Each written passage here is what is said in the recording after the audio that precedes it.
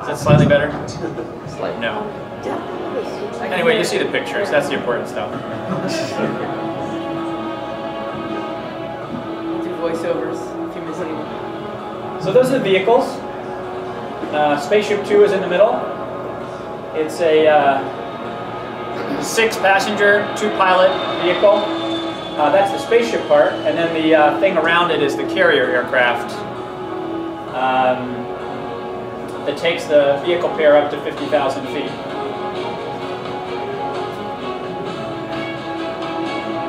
Is that at San Francisco? Yep. We got to do a cool flight into SFO for the opening of Terminal 2 last year. Got to buzz the Golden Gate Bridge. So that's Spaceport America, which is a new spaceport in southern New Mexico that we'll be flying out of. There's Richard's back. There. And then this is a feather test. Well, you'll see.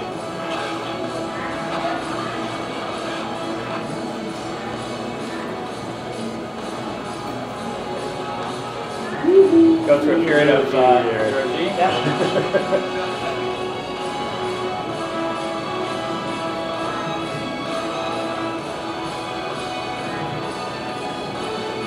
Our vehicle does this sort of bendy thing, so it folds itself sort of in half for re-entry. And I think this was the first time that we did it. This was a few months ago. Really good ground tracking. Yeah. Yeah. Yeah. Recognize, I think it's very sad that you're not to want to enter space. I think if you're inquisitive about life, inquisitive about the world, most of what's around us is space. Just look up how fragile space, see the beauty of it, something I'm sure that every single one of us would like to do, have the opportunity.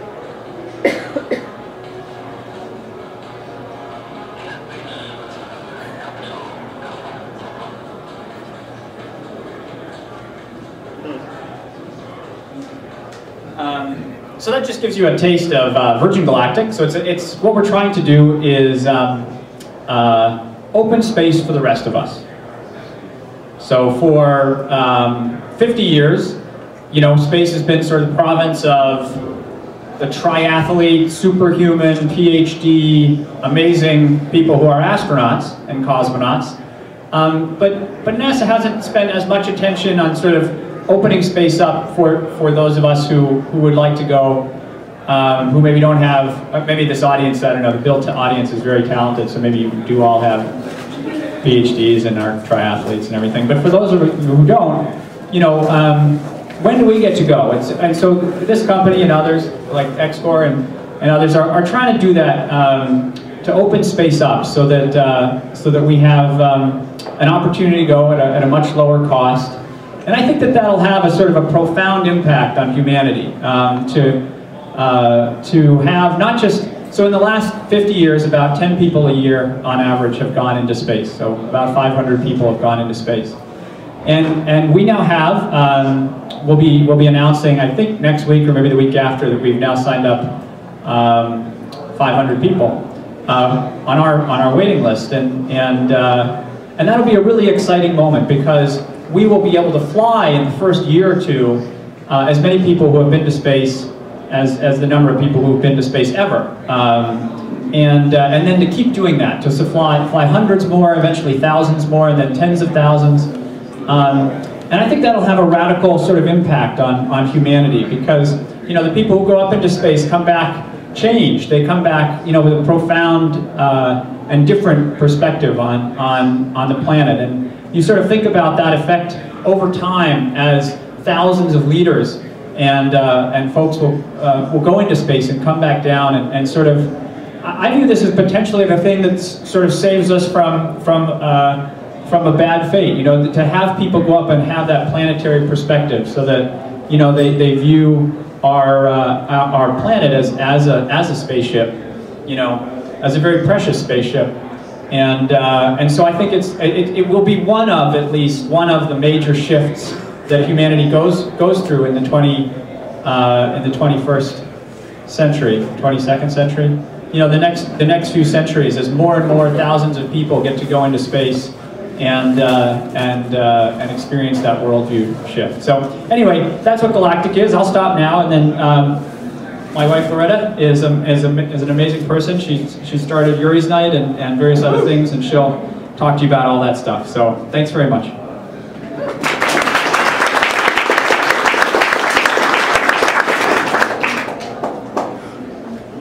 How do you play it on a PC? Oh. On Mac, you just hit play. Play button. So rocket science is easy, but Windows is hard. That's Microsoft Space Day. So it's really been fun for us to get to go on this sort of space adventure together. Like we met at a space conference, and we both had this passion for space. I've been passionate about space ever since I was 6 years old. I remember like playing Spaceship Under the Stairs at my cousin's house and stuff like that. And in 2004, we had the opportunity to train to work for Zero Gravity Corporation. At that time, that was it's even still right now, it's the closest you can come to go get to space, sort of commercially.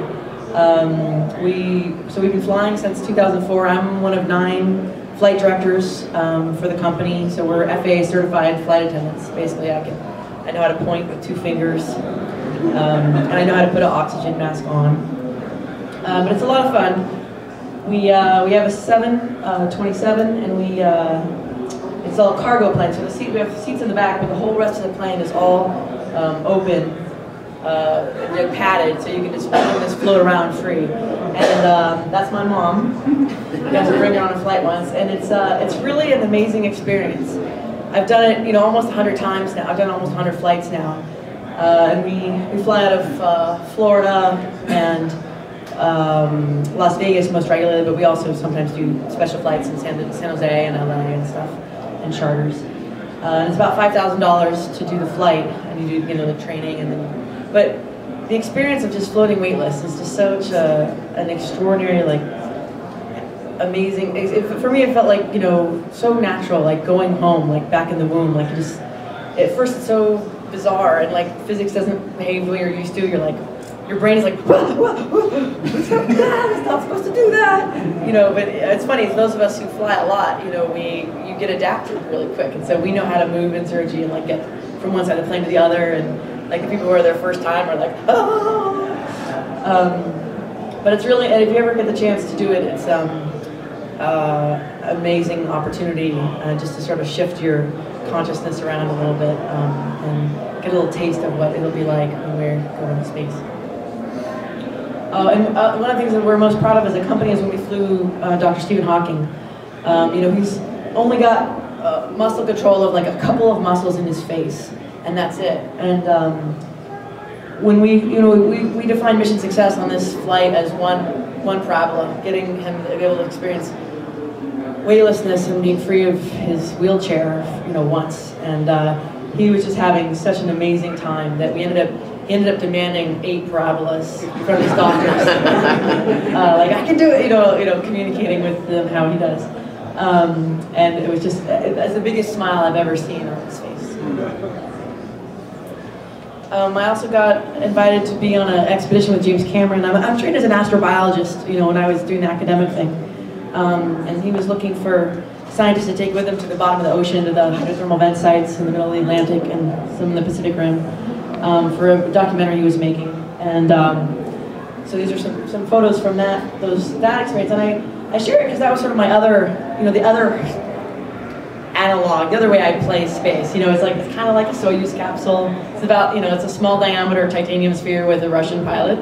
Pretty cool. And there's 3 of us in there, and it's a confined space for many hours and extreme temperatures, and it's an extreme environment. There's no 911 out in the middle of the Pacific. The Atlantic.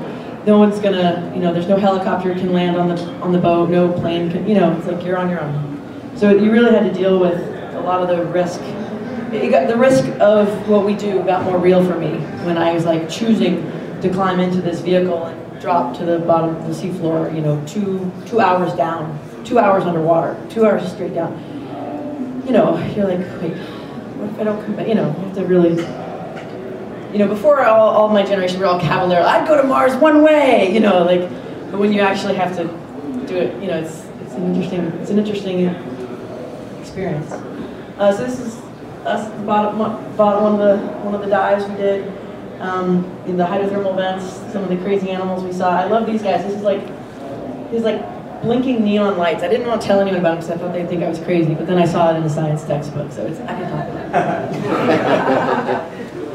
it. And after so that was 2003, and then Richard Branson also got involved. Decided he wanted to get involved with some ocean stuff, so they sponsored a new submersible to dive to the bottom of the Marianas Trench, which is the deepest point in the ocean, a big canyon in the seafloor. And so I'm doing some consulting for them right now, which is sort of fun. So I get to sort of use some of my ocean background and some of my Virgin family connections to be involved with that project, which has been a lot of fun as well. So one of the things that George and I did once we started dating, so we were just colleagues, you know. Then something happened. But we decided we wanted to go into space together. It was sort of like, wait, you can't go into space without me. I'm like, well, you can't go into space without me. So we decided we should go together. So we bought honeymoon tickets to fly with Galactic. And it's been a really amazing time. It's a fun company to be a part of. We got to do some centrifuge testing, which is cool because I've never experienced 6 Gs before. You know, I'd experienced 0 Gs. But 6 Gs, you know, is a whole different matter. It's not nearly as fun as 0, I'll tell you. It's actually incredibly uncomfortable. Luckily, on the Virgin spaceship, you only have to do it for like 0.2 seconds or something. So, but in the centrifuge, they let us do it for like 2 seconds, you know, just to show how tough we are. It was just cool just to try, you know, just get to try different things. Actually, we during the centrifuge runs, they do a half profile run, like a warm-up run, you know, just a lower G profile, just to sort of get you know, running through what the launch will be like and and the whole thing. And then okay, when you're done with that, then you'll do the 100% G run. Then we'll give you the full profile. And I was like so into it. I was like so focused. I was like so in the moment and pretending it was really happening, and I was really on my mission. I was really there, and like get into space, and I really felt the 0 G when the centrifuge stopped. And then I was like, we came back down, and I was just like so emotionally spent from like having gone on my first space trip, and I was like, wow, that was awesome. They're like, okay, great, are you ready for the 100% run now? And I was like, no, I can't just go back, I just got back. So it's a fun experience. We also got to go to the unveiling of Spaceship 2 in Mojave, which in December, which was crazy. And then these are just the slides I always like to give people who are passionate about these things like I am. It's just that reminder, you know, just what it takes to do these amazing things is just to keep dreaming big.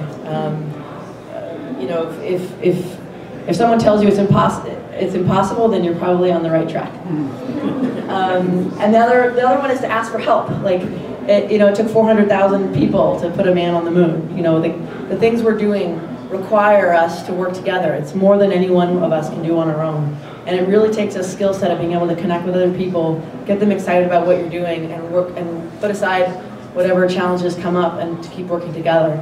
And that's a really important skill set for all of us to keep developing. You know, especially like, you know, people are really talented and smart and done things on their own. It's like learning how to matrix that and like use all of human talent to make things happen is it's like sort of the next level, and I'm excited about.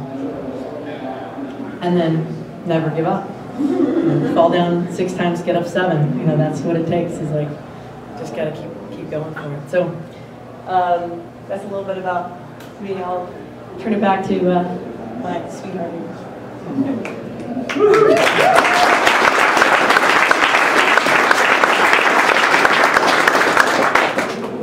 We could probably keep talking, but why don't we see if anybody has any questions about what we've done, and maybe there's a chance to have a little bit of discussion there. Yeah. So you may not be able to answer this, but when is the first commercial Virgin Galactic flight going to happen? When it's ready. When it's ready. Yeah, I mean, we're getting closer. We're hoping to do powered flight tests this year, and then that'll continue for a while, you know, 6 to 12 months. and then we have to bring the operation down to New Mexico, and we have to get commercially licensed. So there's a fair amount of stuff to do. We're hoping to do it by the end of 2013. But it'll be dependent on the flight test program. Sure it's safe and going through some regulatory rules? Yeah, yeah. I mean, yeah. Yeah. I mean, you know, all of these vehicles are doing things that, to a greater or lesser extent, if they've been done before, it's been very few times that it's been done before. And so, you know, there are technical challenges associated, you know, significant technical challenges. And you know, and tackling those technical challenges with relatively small teams, relatively small amounts of money.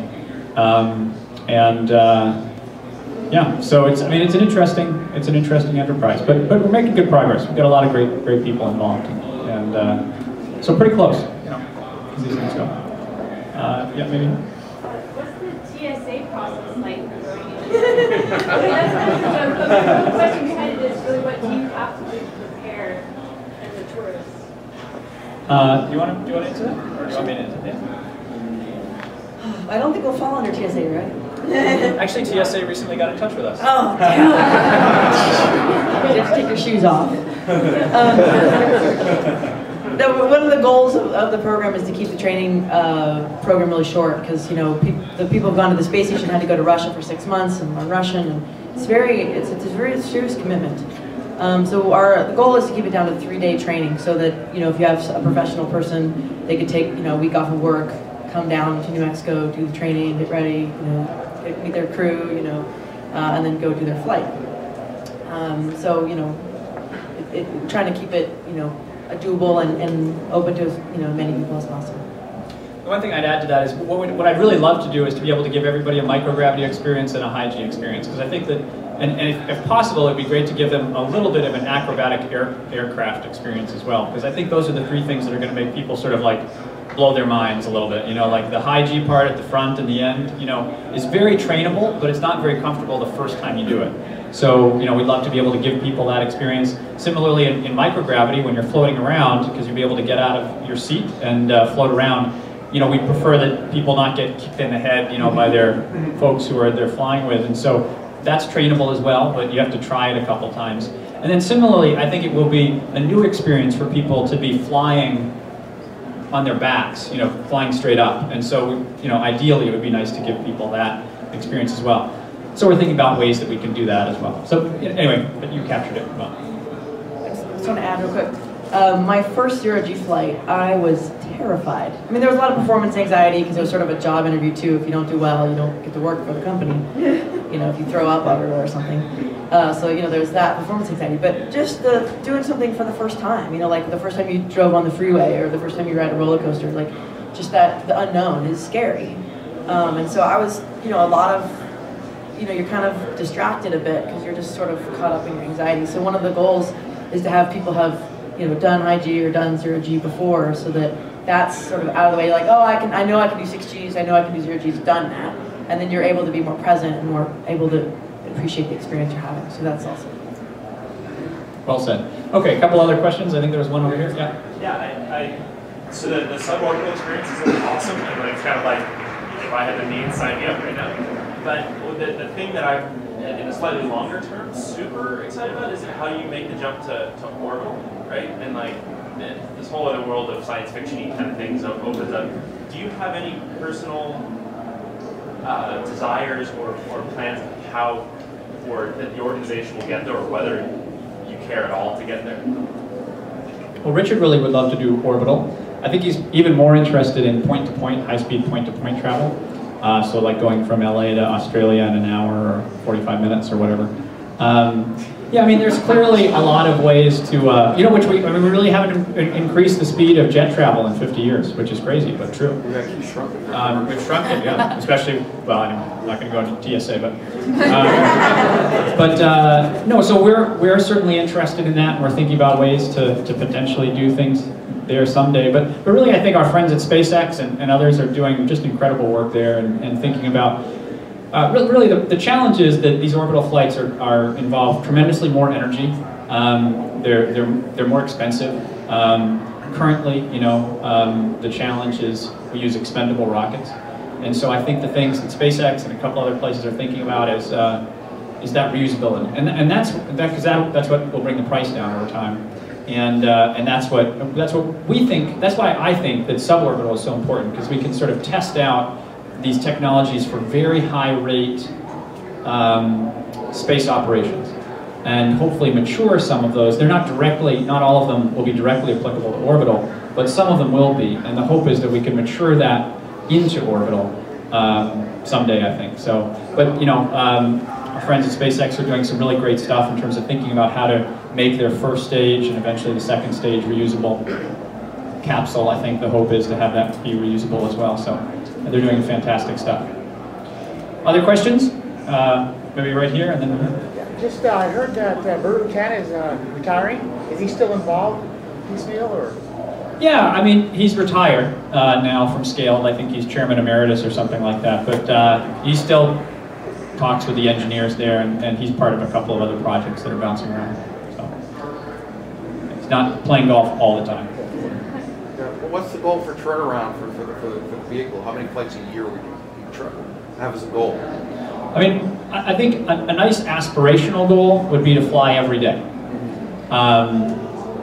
You know, theoretically, you could fly them even more frequently. But you know, I think to start, we'll probably fly once a week. You know, once every 2 weeks, something like that, until we understand how it works. And I mean, even that, you know, would be super slow from an aviation perspective and super fast from a space perspective. And so, you know, the space shuttle flew at maximum, I think, what, like 8 times or 7? What? 11 in a year. 11 and 12 period? Wow. Yeah. Anyway, so whatever the number was, it's nowhere near, you know, weekly or daily. So that's the answer. A couple more questions, and then we'll. And is that per launch vehicle? Are you making more than one of the passenger things? So each one would be maybe up to once a day, or you mean on average? I think aspirationally, we'd like to have a vehicle fly once a day. We set up a manufacturing company in Mojave to build additional copies of the vehicle. So our hope is to build an initial fleet of spaceships and carrier aircraft. A couple more. We got one in the back, and then here. Yeah. I found that if I drink a lot of water, if I'm in a small airplane, I'm much less likely to get nauseous and vomit. But then I have to go to the bathroom. That's as far as I got hearing that problem. And I heard that you were supposed to maybe spin yourself on a piano chair all the time to become less likely to puke. And that's also about as far as I've gotten. On solving that problem, you guys had any experience with that problem? I have a lot of experience with that problem. I am susceptible to motion sickness. We have other crew for our airplane who are not. We call them, you know, like bulletproof. You know, Tim can spin around and flip around as much as he wants and doesn't feel a thing. And me, you know, if I'm driving in a car, you know, and I'm reading something, you know, I'll have to stop at some point and roll the window down and look forward, you know, like a normal person, right? So that was one of the reasons that the job was scary. So I've very much had my eye on what can I do on the plane to keep myself comfortable and keep all of our passengers comfortable. And you know, a lot of it is, yeah, it's definitely eating what you having in your stomach have food in it, like solid. I don't know how you say that, you know, oatmeal or saltines, or you know. And we have certain things we tell people to avoid, you know, like caffeine and carbonation, citrus and things like, you know, anything that will upset your stomach. And then also just like looking forward, not moving your head. You know, like if you're spinning on a chair and you're like, you know, doing this with your head, your ears are, you know, going crazy. So, you know, if we're doing the 2G pullout or something, you know, I tell people to focus on one point and stare at it. Don't be like, whoa, isn't that cool? You know, because you don't want your ears, you know, so you're trying to keep your head stable. And keeping cool, you know, I'll tell the cockpit lower the temperature in the cabin, you know, because people are starting to sweat, you know, like when you're starting to feel, you know, you roll the window down, you know, so like keeping people cool is good. And not spinning. A lot of times I see in the videos, you know, people doing the spins and the somersaults, and so they want to do the spins and the somersaults. But I tell them, okay, wait till parabola 15 to do that. You know, the first, because you can do that on the ground. You can spin around. But what you can't do is stand on the ceiling or float in the middle of the room. And I find those to be way more interesting. Like to just be like zenned out, like not touching anything, or just to be like standing on the ceiling, like watching everyone go by. So it's like also it's just changing the way you behave. Okay, maybe We have two more. Okay, but other people may need to go now. So how much do the flights cost, and how much zero G time do you get? The zero G flights or the space flights? No, both. Why don't you answer? The zero G flights are about $5,000 a flight. The suborbital flights are $200,000 a flight. And amount of time, you get 15 parabolas. We start with one Martian, so you're sort of like just a little bit lighter. And then we do 2 lunar, so it's like 1 small step for man, kind of bouncing. Just sort of ease you into it. And then we do 12 zero parabolas. And they're about 20 seconds of weightlessness in a zero gravity parabola. So from the moment you start rising off the pads, you've got 20 seconds to sort of swim around. So, and the Virgin flight, did you say this? Or $200,000? So these parabolas are for flight paths. Yeah, so we go from like 34,000 feet to like 24,000 feet. And over the top you get the zero, and on the bottom, you get the 2G.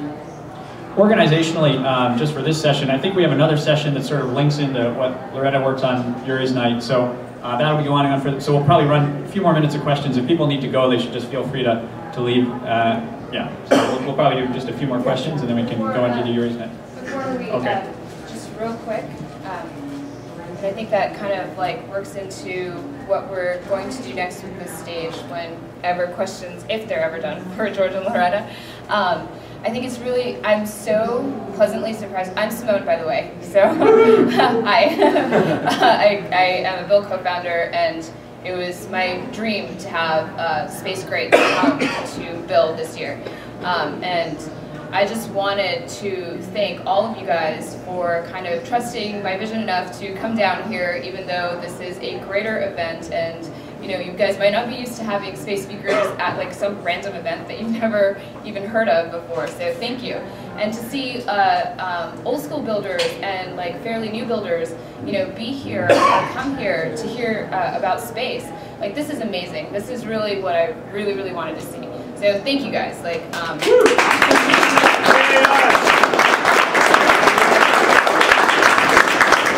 vision really works into, I really hope that you guys become as awe-inspired about space as I have, especially over the last couple of years. And essentially, come up with interesting ways that we can get all of our asses off the planet. So. Okay, so I give it back to George and Loretta. Thank you guys so much. Okay, got a question there? Yeah, what kind of outfit will the occupants of the spacecraft wear? Is there some kind of pressure suit system, or is it just relying completely on the integrity of the hull? So if anything happens, have a nice day. Yeah, or not, as the case may be. We are still thinking about it. Ideally, we'd like to get to a place where it's a shirt sleeve environment, like an airplane, where you don't have to wear a spacesuit. It may be that in early test flights we have suits of some kind, and then maybe once we have confidence in the frame. We have very large quantities of pressurized air, and because of sort of physics, the flight's not going to last that long no matter what. So you're going to get back down. We think we can feed most reasonably sized leaks if we did have one, and the flight will be done pretty quickly. So I think we're not fully finalized on that decision. Also because you have a lot of windows, which is a good thing in the spacecraft. Yeah. So. Yeah, that's a good point. So yeah, so stay tuned. We'll see what happens. Yeah. In the movie Apollo 13, apparently a lot of the orbital scenes were actually shot on a craft of that sort, zero G. Was zero G involved with that? Do you know how that was handled, or who they worked with? I think they were. That was before we were doing commercial operations. That was done on the NASA KC-135 back in the 90s. But I know we were involved in that in some way. I mean, the company was forming and getting involved in. We've definitely done a lot of photo shoots since then. In fact, you can go on YouTube and see the Justin Bieber perfume commercial. Where some scenes in that were shot.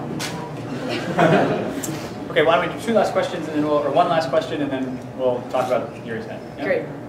Any other questions? If not, that's fine. We'll just talk about yours next. Yeah. In the experience, like how much difference would there be compared to acrobatic flight, like on a small air? Acrobatic flight on a. So the question is sort of like how does a zero-G flight or a space suborbital space flight differ from an acrobatic airplane flight? Right. So for one thing, ideally at least from a suborbital space flight, you'll go tremendously much higher, right? I mean, so an acrobatic flight will be sort of 20,000 feet. We're going to go up to sort of order of magnitude 300,000 plus feet, and so you'll be able to see the curvature of the Earth and the black sky of space. And I think the view is really the most important thing, in my opinion. Secondly, you'll be able to get out of your seat and experience several minutes of microgravity. So, with zero-G, you can experience them sort of in 15 to 25 second chunks. So this will be, 3 to 4 to 5 minutes of microgravity at a time. And then the last thing is that you get to have astronaut wings, when you fly to space, and that's important for some people. Important certainly for our customers that they get to experience or have that sort of lifetime peak experience. Yeah, maybe last question here. Virgin Galactic intend to offer, as X-Corp does, suborbital science opportunities like payload opportunities? Yeah, so we've sold a few seats to NASA, a few flights to NASA. And it's the same kind of thing. So we designed some racks, and yeah, we'll fly scientists and their experiments. What about second stage to orbit? Anything external payload? Yeah, we're thinking about that. We wouldn't, I don't think, fly it off of Spaceship Two. We would do something from the carrier aircraft, White Knight 2. But yeah, it's an idea, and I think it's an interesting business area. So I mean, we'll see, maybe someday. Yeah. People taking animals to pet? The question is animals. So we actually have a customer who is quite wealthy, who is really close with their dog, and he would love to take his dog up. And I think that won't happen in the first group of flights, but at some point maybe we have a dog flight, and we sort of say anybody want to go up with their dog, and maybe we'll sell 3 seats to humans and 3 seats to dogs. And it'd probably freak the dogs out a little bit, but they'll have to do zero-G. Yeah, you gotta train them. Anyway, okay, so I think what we'll do is we'll pause here. We're going to talk about something called Yuri's Night next, which is this global celebration of space, which has always been very connected into some of the communities that maybe BIL intersects with in some ways. So if you're interested in talking about that, Loretta will lead the discussion there, and if not, thanks for coming by and talking about space with us. So, thanks.